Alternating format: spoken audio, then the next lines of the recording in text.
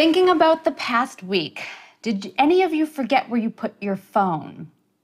Did you have a word stuck on the tip of your tongue? You couldn't remember the name of an actor or that movie a friend recommended?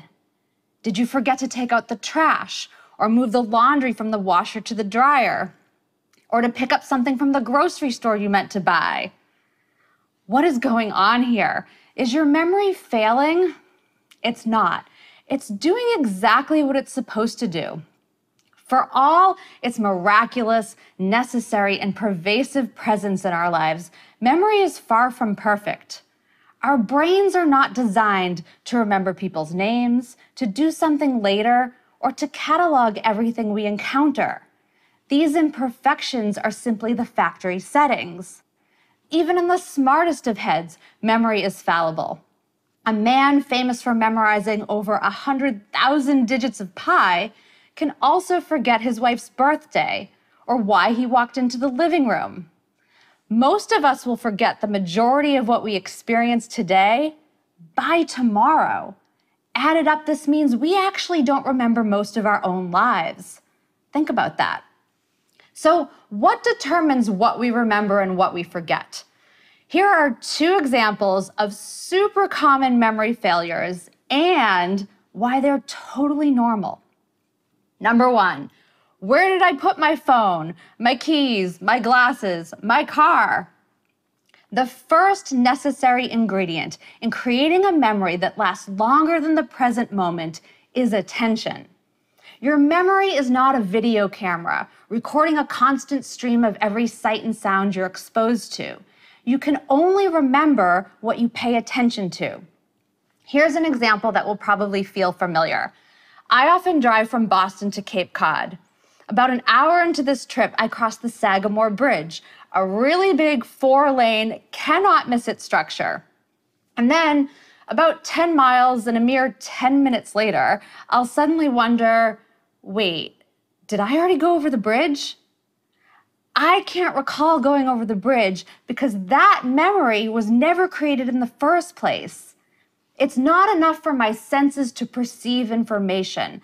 My brain can't consolidate any sensory information into a lasting memory without the neural input of attention. So because I've driven over that bridge countless times and because I was probably lost in thought or listening to an audiobook, so my attention pulled elsewhere, the experience of driving over it slipped out of my brain within seconds, gone without a trace. The number one reason for forgetting what someone said, the name of a person you just met, where you parked your car, and whether you already drove over a really big bridge is lack of attention. Number two, oh, what is his name? One day, I couldn't come up with the name of the actor who played Tony Soprano in the HBO series The Sopranos. I knew his name was stored somewhere in my brain, and I could tell you all kinds of things about him, but I could not produce his name. I eventually gave up and Googled it. Actor who played Tony Soprano. James Gandolfini, yes, that's it. Blocking on a word, also called tip of the tongue, is one of the most common experiences of memory failure. You're trying to come up with a word, most often a proper noun, but you cannot for the life of you retrieve it on demand. Why does this happen? Blocking on a word can occur when there's only partial or weak activation of the neurons that connect to the word you're looking for. We often come up with a loosely related word instead, something similar in sound or meaning. These obliquely related words are rather unfortunately called the ugly sister of the target. And even more unfortunately, zeroing in on an ugly sister will only make the situation worse. These decoys lead your brain activity down neural pathways that go to them and not to the word you're looking for. So now, when you try to retrieve the word in question, all you can come up with is the ugly sister. Here's an example. I recently asked my boyfriend, "What's the name of that famous surfer? Lance? No, it's not Lance." He knew who I was talking about, but he couldn't come up with it either. We were both stumped. It turns out my blurting out the wrong name sent my boyfriend's brain to Lance Armstrong. the ugly sister. Now he was stuck in the wrong neural neighborhood and couldn't get out. The ugly sister also explains this phenomenon. Much later, once you've stopped trying to find the word, it suddenly bubbles to the surface, seemingly out of nowhere. Laird Hamilton, yes, that's it. Why does that happen? By calling off the hunt, your brain can stop perseverating on the ugly sister, giving the correct set of neurons a chance to be activated. Tip of the tongue, especially blocking on a person's name, is totally normal. 25-year-olds can experience several tip of the tongues a week, but young people don't sweat them, in part because old age, memory loss, and Alzheimer's are nowhere on their radars. And unlike their parents, they don't hesitate in outsourcing the job to their smartphones. Which brings me to an important point. Many of you are worried that if you use Google to look up your blocked words, then you're cheating and contributing to the problem, weakening your memory. You're worried that Google is a high-tech crutch that's going to give you digital amnesia. This belief is misinformed. Looking up the name of the actor who played Tony Soprano doesn't weaken my memory's ability whatsoever. Likewise, suffering through the mental pain and insisting on coming up with his name on my own doesn't make my memory stronger or come with any trophies for doing so. You don't have to be a memory martyr. Having a word stuck on the tip of your tongue is a totally normal glitch in memory retrieval, a byproduct of how our brains are organized. You wear glasses if your eyes need help seeing. You have my permission to use Google if a word is stuck on the tip of your tongue. Memory is amazing and is essential for the functioning of almost everything we do. But it will also forget to call your mother, where you put those glasses, and what you ate for lunch last Tuesday. Frustrating, but not a cause for diagnosis, panic, or shame. Most of what we forget is just a normal part of being human. Thank you. I will stand in for the audience and give you my own personal standing ovation. I personally feel so much better. So thank you for that. I think we all get a little concerned about our memories, particularly after this pandemic. And I see that we already have some questions from the audience. But before we get into that, I have to ask one very important personal question, which is, should I be worried because every time I get up and go to another room, I forget why I've gone there? Is that troubling? Should I be nervous? No, you should not be nervous. And that's like one of the big take homes of, why I wrote the book I just wrote. There's so many people, especially over the age of 40, who experience normal moments of forgetting. But now we're keyed into it and we think, oh my God, does this mean I'm losing my mind? Does this mean I'm going to get Alzheimer's? So here's what happens when you have that. So you're in your bedroom and you're getting ready to read a book. It's bedtime. That's what you do before bed. And you realize you've forgotten your glasses. And you're like, they're probably in the kitchen. So you go walk down to the kitchen and you created the memory, the intention of what you plan to do later. That's called your prospective memory. So it's like, we do this all the time, right? When I go to the grocery store later, I need to buy milk. I need to remember to call my mother. I need to remember to pick up the dry cleaning, right? These things that we plan to do in the future. Our brains are terrible at them, inherently terrible. So people feel like they're cheating if they create to-do lists, checklists, put it in their phone. No, this is just good practice, right? So pilots don't rely on their prospective memories to remember to put down the wheels before landing the plane. They outsource the job. Don't use your brain, use the checklist, right? So using a checklist is sound practice. So anyway, you made this intention, this memory of when I get to the kitchen, I'm going to look for glasses. You show up in the kitchen, you're like, I don't know why I'm here. Part of the reason is prospective memory sucks, but we've only asked it to remember something for 10 seconds. It's not like, I need to, remember to go to my Zoom meeting at 4:00. So what's going on? The other key in this situation has to do with context. So memory is very much influenced by context, the cues, the associations, the sensory information, the emotional information, our mood, anything that is linked to the thing we're trying to remember. So context helps us form a memory and context helps us retrieve that memory because memory is the connected neural network of associations. So in the bedroom, all the cues for what you needed were there, right? The bookcase, the book you're reading, the time of day, it's bedtime. Oh, I need glasses. You show up in the kitchen and you're like, am I hungry? Am I thirsty? Because, right, the cues are signaling, is it a meal? Is it what? And not the glasses that you didn't notice. So when you walk into the room and you're like, I don't know why I'm here.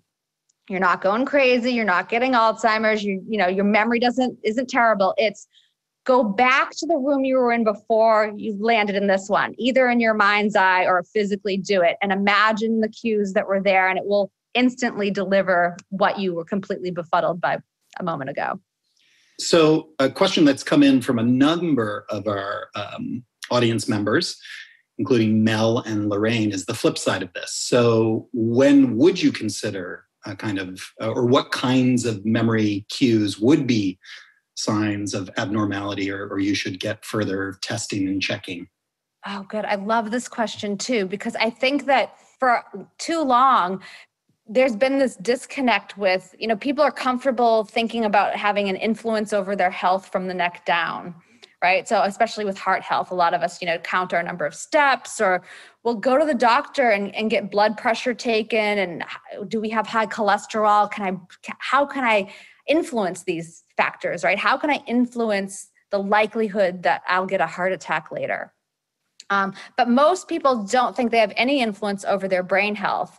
And so this question is great because it's like, well, what can I notice? And then what do I do with that information, right? So don't just panic and don't tell anyone. There's so much shame and stigma attached to anything going on with the brain, and particularly memory. But this becomes information that you can be in conversation with your doctor about. So what is your cognition? What is your memory today? And then what does it look like a year from now? Is it changing? And so what are the differences? So forgetting people's names, totally normal. Names are sort of they live in little neurological cul-de-sacs. Ultimately, lots of things connected to them, but really hard in the end to produce the words. You got to get to that house at the end of that street, and there's only one way in. Whereas common names, common nouns are in the intersections on Main Street, USA. You can get there a number of different ways, and it's super easy to get in and out. If you start forgetting common words frequently, so if I'm then what's the name of the thing you write with? The thing you write with, what's that? Pen? Yeah. If that starts happening, that could be something. It doesn't have to be Alzheimer's. There are lots of reasons for, having issues with retrieving memories, making new memories. It can be sleep deprivation. It can be B12. It can be lots of things. So you don't have to just jump to Alzheimer's, but it is something that, you can hopefully address. Again, be involved in your brain health. The other has to do with, understanding how things work, what things are for. So my friend Greg O'Brien has Alzheimer's, and he uses the example, which I love, and I used in my book, is, a lot of people will say, I can't remember where I parked my car. That happened to me the other day. I was in the mall. I got out. I couldn't remember where in the garage I parked the car. I've certainly done this.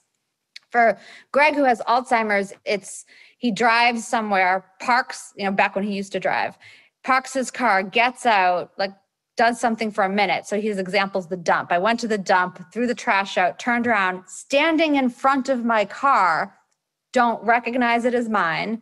So that's a semantic memory. That car is my yellow Jeep, and I don't recognize it. And then B, forgets that he drove there. So that's an episodic memory, a memory for what happened. So just a few minutes ago, I drove to the dump, and now I don't remember that I did that. And so that's not the same as did I park on level 4 or 5? Yeah. So George Weiss, in the Helping Us Remember Better vein, wants to know, can diet help us to avoid memory loss? And can you kind of exercise your neurons into better memory through, crossword puzzles or deeper relationships or anything like that? You're shaking your head no. So that's so there's a yes and no to this. And I love this question. So thank you. So I tell folks there's no real gimmick to this. There's no supplement I can give you that's going to keep you from experiencing a tip of the tongue or help you, memorize your next TED Talk. There's no supplement. The crossword puzzles are not the thing. I don't know who started that one. So crossword puzzles are going to help you think about what you're doing. You're retrieving words you already know. So you're going to get better at remembering those words, but it's not cross training. It doesn't then help you in your day-to-day life, remember what happened that day, or, again, if you have a presentation, what you have to say, or it doesn't work that way. It's also not building new neural roads. So retrieving information you already know doesn't lend itself toward neural plasticity, which is in building something called a cognitive reserve. So every time we learn something new, we're actually building new neuroanatomical and neurochemical connections. And so if you imagine, your brain isn't just this, pink blob in your skull, in this little black box in your head. It's a very dynamic organ, and it's changing constantly. And your genes are interacting with what happens. It's interacting with what you do and experience and feel. And it changes. And the more we learn, the more connections we build. And this is important because if you do start to experience some pathology that is sort of pre-Alzheimer's, or if you start to get Alzheimer's, you actually have a lot of reserve. You have backup connections that can dance around any problems or detours. So that learning new things is one way. Exercise has been shown to decrease your risk of dementia by up to a half. Just day to day, we know that sleep is massively important, both for preventing Alzheimer's and for your memory today. So the memories that I make today become long-term stable memories, become long-term stable alterations in neural connections while I sleep. And during certain phases of sleep that this process happens. So sleep is not this, passive state of doing nothing. It's a very busy biological state. And so it's locking in the information and experiences you learned today. And so that's super important. Then tomorrow, if I didn't get enough sleep tonight, my frontal lobe's kind of not going to want to drag itself into its day job and do the work of paying attention today, right? You feel sluggish. You're like, oh, you can't pay attention. What? If I can't pay attention, what's not going to happen today? Making new memories. So I'm not going to remember yesterday. I'm not going to be able to make new memories today. I have a form of amnesia just from not getting enough sleep. Right. So 7 to 9 hours a night has been shown by, the science is super clear that this is what we need minimally as a human species. And then in terms of what you eat, again, there's no perfect study, and there's no rabbit out of a hat I can pull for you, where if you eat this, or, this nutrient, this, antioxidant, this recipe is going to save your memory. It's no, but we know there's been enough to show us that being on a Mediterranean diet, a MIND diet, so these, leafy vegetables, the brightly colored foods, the whole foods, fatty fishes, olive oil, nuts, beans, these are the kinds of foods that really fuel and support heart health, brain health, and memory. And it doesn't have to be 100%, folks, right? You're not going to be perfect at this, and that's okay. Try to do it overall, right? Today, what did I eat overall? This week, how did I do overall? Because I think we need to have realistic expectations. So exercise, the diet, sleep, and stress, and learning new things. And learning new things is also, it's being around people. If you're in conversation, that conversation's never happened before. So if you're present and paying attention, your brain is getting a lot of stimulation. That's super helpful. So Bob wants to know about our capacity, our brain capacity. Do we have a lifetime capacity and we hit it, and then that's kind of it? Or is that why children seem to remember things better than maybe folks of my age? Or is that just, I don't know, an urban myth? Yeah, it's myth. This idea that you only use 10% of your brain, or you only use 5% of your brain. They're making it smaller. I don't know who started that one either. That's not true. So, at any given moment, I'm using certain parts of my brain, right? So I'm not in a rage right now. So my amygdala is, kind of chilling. I'm not grief stricken. So my amygdala is kind of relaxed, and I have my eyes open. So my visual cortex is lit up and neurons there are firing. And if I were to close my eyes, that part of my brain goes quiet. But all of my brain is being used, at some point throughout the day, probably, or certainly capable of accessing it. There aren't parts of my brain that I just can't seem to use, and I'm only squirreled away into certain domains. That is a fallacy. And no, you don't run out of room. So, there's a man, I use his example in the book, Akira Haraguchi, a retired engineer from Japan, who at the age of 69, he's the guy who memorized over 100,000 digits of pi. Like, right? So at an age where we associate senior discounts and retirements, like he's doing something that is kind of completely mind-blowing. And we can all do this if we wanted to.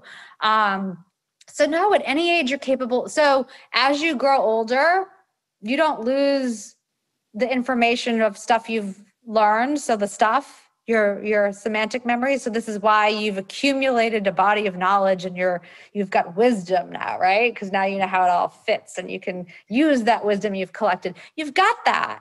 It's not that starts to go away. You accumulate that. And you might think like, oh, I don't remember much from childhood. Like I can't really think about, I can't tell you what happened when I was 10. This has more to do with context. It's still in there. So if you live in New York and you're surrounded by skyscrapers and city life and you grew up in rural Vermont and I can't remember what happened when I was 10. Go back to your neighborhood and drive around and there's the willow tree and there's Mrs. Richards' house and there's Miss Melanson and that's where Joey broke his leg and you got all this. It all will come back because again, it's like going from your kitchen to your your bedroom to your kitchen to look for the glasses. It's like all that context will reveal memory that you have in your head you didn't realize you have. You've got trillions of possible connections and no, you will not run out. You can learn to juggle when you're 80. You can learn to play piano. You can learn a new language. You can listen to a new TED Talk and learn and remember something to share with someone else. It's unlimited. There's no reason to think there's a limit to it.